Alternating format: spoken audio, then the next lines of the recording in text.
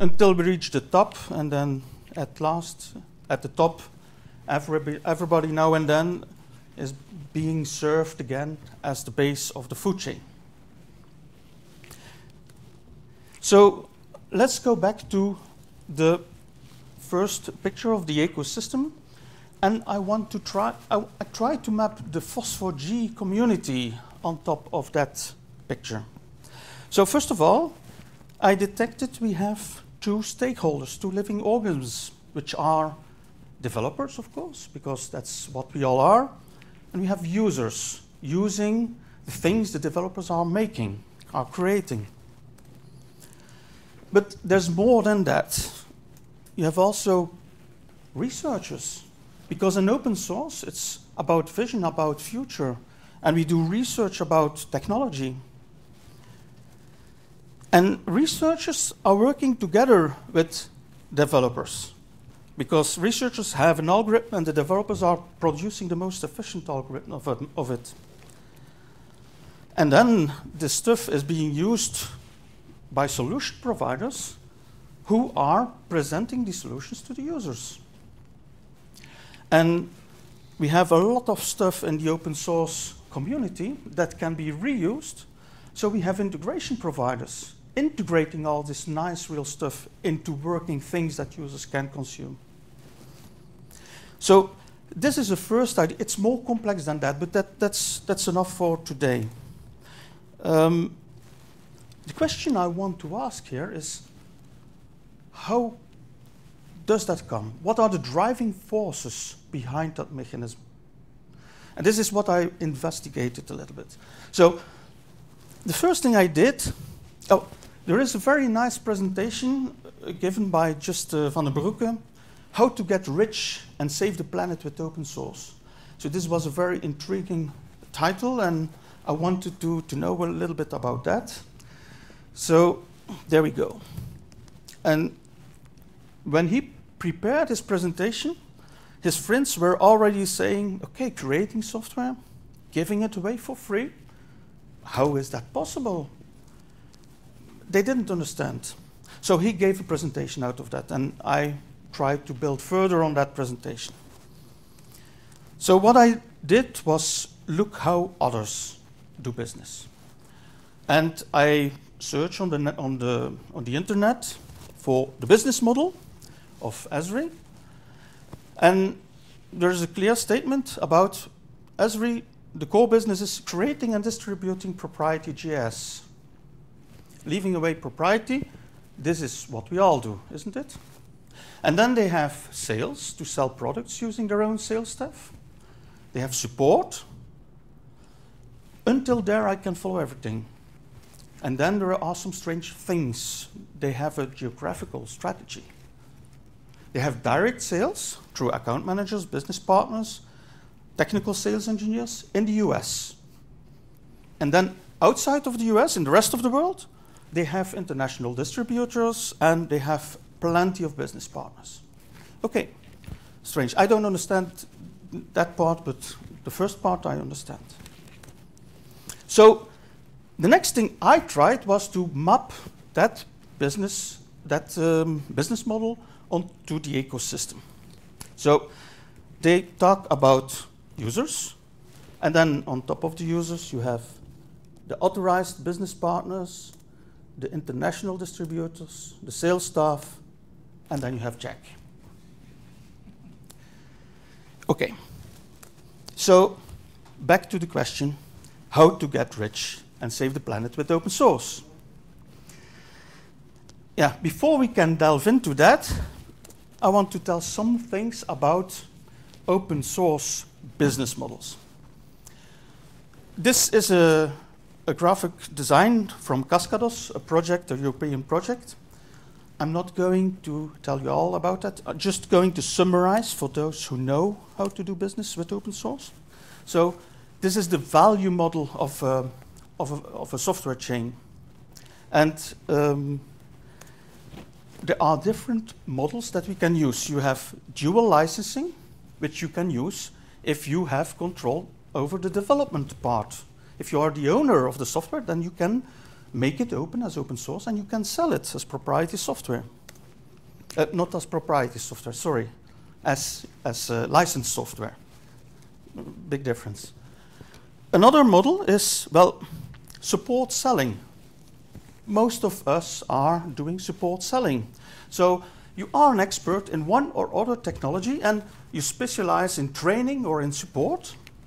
You don't need to be bothering about ownership of, or whatever. Another model is a platform provider. To be a platform provider, well, you concentrate on packaging. You make sure that all the objects that you use, all the things from the open source community work together with the right releases into products that can be reused. And it helps if you are in control about the development also.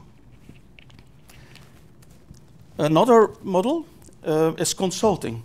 I'm going to be a little bit faster here because this is not the purpose. Accessorizing. You have all the t-shirts of FOSS4G. This is accessorizing. And then at last, you have software as a service. And you can provide services using open source, and then it helps also if you have control about the development. Okay, so having said that, we can start with the real topic of this presentation. And there I have an observation. Some people get rich. Some examples, you have Bill Gates, Larry Ellison, Jack Dangermond. Other people were rich, like Steve Jobs. Come back to that later. What do they have in common? Well, back to the business model of Esri. Okay, what is one thing that is particular is they sell products and do sales and marketing. Sell products. Now I'm talking to the people of open source community, of course. Open source is about libraries. We are building tools. We are creating things. There was a GNU compiler before Linux was created. GeoTools was created before Geomajas was created. So selling products is weird for people from the OSGeo community. And well, we sell ours. We are consultants. We are experts. And that's great. But it's not sustainable enough. We should do more. And I think in the open source community, we also need recurrent funding like the people who become rich do. So, a second point is, I already mentioned it, propriety. Propriety gives a very strong mechanism to these vendors to protect the software. Okay. I think, and there are a lot of companies in the software business protecting the software. There is even an organization called BSA, Business Software Alliance, and this is the list of companies who are a member of that organization. And they come together to protect, to come up for their rights. But they are very interesting. They produce documents and they write interesting things, many more than what I indicate here. For instance, properly licensed software has a positive impact on national economic activity that is more than 3 times the impact of pirated software, and so on. So properly licensed software, they don't write proprietary software. No, properly licensed software. Okay. So a couple of comments on that. OSGeo software is properly licensed because that's OSGeo is for. You only get an OSGeo project if your license is correct, if every contributor is known, if we know what the quality, what the source of the software is. So it's properly licensed. So another thing that BSA states, I didn't mention it, but it's on the previous slide. Physically protecting software by hardware dongles and whatever is a very expensive way of protecting your software. So one of the benefits of that industry is maybe the value in the protection area, but I think we can better focus on new features, on better software, on other things, unless than in physically protecting things. At the other hand, I think that protection, even in open source environments, is necessary. Because, but we shouldn't bother about physical protection. I think that a pure legal protection should be sufficient. Because it's about respect. If we have a legal good license, then others should respect and pay you when they do not agree on open source license schemes. And why is protection important? Well, that's about entrepreneurship. I think we are all coming here because, well, we are looking what open source software is, or we are committing in open source software, but it should be fun, it should be challenging. Open source software is innovative, is in many ways creating new innovations. It's the basis of the future of to save the world. There are different projects going on in environmental challenges that we have to cover, and it's very hard work. And I think that if we want more entrepreneurs enter into that market, then protection is the key.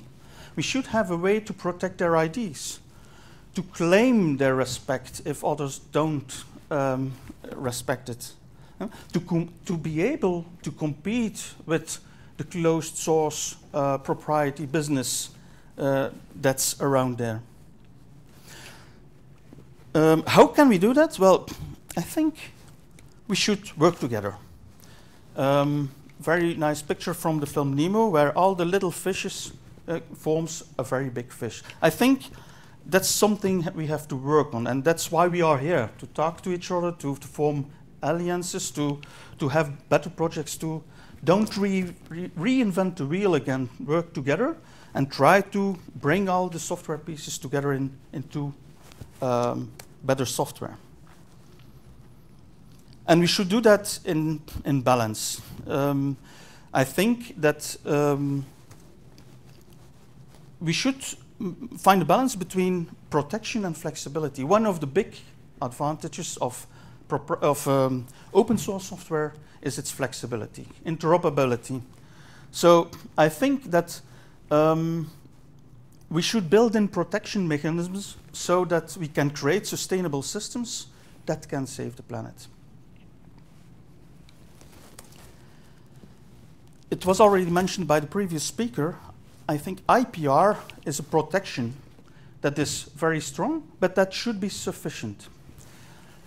When I look at systems like Microsoft or whatever, they have control over your hardware, from the operating system to the end user product, to the office application. We talked about free and open source software. Free in the way of being free, being in control about your hardware, being in control about your algorithms. I think this F for freedom is very important. I think IPR as a protection scheme should be sufficient to create that, so that new open softwares can be. Okay, so the idea is that it can be interesting to have closed source systems on top of open source software stacks, and giving that the opportunity for new ventures to protect themselves for a certain amount of time. Not like Microsoft, not like Esri, which have 40 years of protection and you can't beat them almost anymore. We can if you work together. One company can't do that, but together you can do that. But we don't may allow to make the same fault again. We have to protect the upper layer, and when that solution becomes strong enough and the protection is in that way interesting that they have created a new venture, others can make it open source again, and you can create a new layer on top of it. So that's the whole idea. Okay, so in the last 5 minutes, I want to use this as an example about Geomajas has done that. The Geomajas community has done that and is continuing doing that. So back to the first picture. The Geomajas community as an ecosystem. Well, we've created, okay, this is all the stakeholders I mentioned before. And then we created the commercial organization, Geosparc, which is here on booth S1, and who is responsible for the commercialization of things coming out of that Geomajas community. But very important, working together also with other communities. Okay, one use case. A researcher has a new, very good idea. You should protect him, so he should be able to protect his IPR. What we did at Geosparc is give, if he uses software that we own, that we can license, or that we can license through partnerships with other communities, this researcher can be create a protected algorithm into a closed source solution. With that solution, he can valorize his ID into the market going to a solution partner. The solution partner can use that value, but if he wants to use that value on top of open source, well, he has also have to protect the IP of his additions. And therefore, he should pay a commercial license to Geosparc in this case. Having that protection, the solution partner can sell his solution to users and sell it to integration partners using it in other solutions. And this gives the solution partner the ability to grow, not becoming an Azure, not becoming a Microsoft, but as sufficient to invest in that venture. Integration partners can go to users creating integrated solutions. They need experts. Well, a second thing that we do at Geosparc is providing the experts. We are not providing them all by ourselves, therefore we are too small as a company, but we are committing developers from the community, paying them, and reselling them to the integration partners, so that we have a working community. And then the integration partners are creating systems, solid systems, sustainable systems, and they need support. So we provide support level agreements to the end users, for which they pay Geosparc. Oops. And Geosparc uses and reinvests a lot of money back into the community. So this was this is one use case, one example of how you can create a sustainable business ecosystem with open source. And I think, to conclude, there are three important things. We should sell products. Protection is important through licenses, and we should bundle commercial effort to be to have a bigger fist against the proprietary industry of today. Thank you for your attention.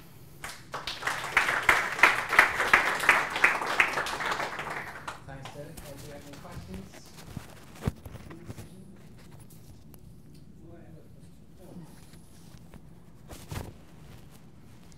It was a very interesting presentation, by the way. I am interested in the researcher part you had there, because you actually have started from there. So, well, how do you? That's my question. How it starts? How you started out? What this researcher should do? Okay. So the question is, you started at research. What should a researcher do? Well, depending on what research you do, but many research involves also algorithms. And you have two possibilities. You can publish everything and make it open. But one of the key points is you have to valorize your results. And if you want to have the possibility to valorize your results, it's not always good to make everything open. You should protect some things. If you want to protect some things, you need proprietary software to do that. We provide a developer license, that you.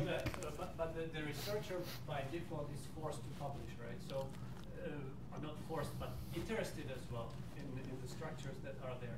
So, just to I think I understand how it works afterwards, but I don't get the Well, you can publish. You can publish the content of your research, but you are not obliged to publish an algorithm. And many times you create also an algorithm to prove what you've did. So you can publish the results of your PhD, and then you can hire a developer because it's always a project. Right, but you don't know in advance as a researcher whether whether your algorithm will valorize or not. No, it's difficult to predict. It's difficult to predict. That's why. So we should protect everything. Well, and that's why a developer license is really very cheap. So, but it gives you the opportunity to don't open if you use open source software, in many cases, well, there are two types of licenses, but you have licenses like Apache, BSD, and then you can do whatever you want to. You have also other licenses like AGPL or GPL, where you have more possibilities to create business with. What we want to do is to use GPL licenses so that we can create a business, so that we can earn money, so that we can reinvest in LGPL projects. And for instance, for a researcher, we want to provide very cheap developer licenses so that it's so that you can protect, as long as needed, the things that you have created. And then you have the choice, or you create, or you make it in a commercial project, and then it can migrate to another level. Or you say, okay, it was an idea, it was a PhD, but it's not of any commercial value until today. Then you are obliged to give it back to the community, or you have to keep paying that low license, but you don't want to do that. So you give it back to the community. So that's the whole idea. Is this an answer to your question? Okay. Partially, yes. Okay. Okay, we've got time for one quick question.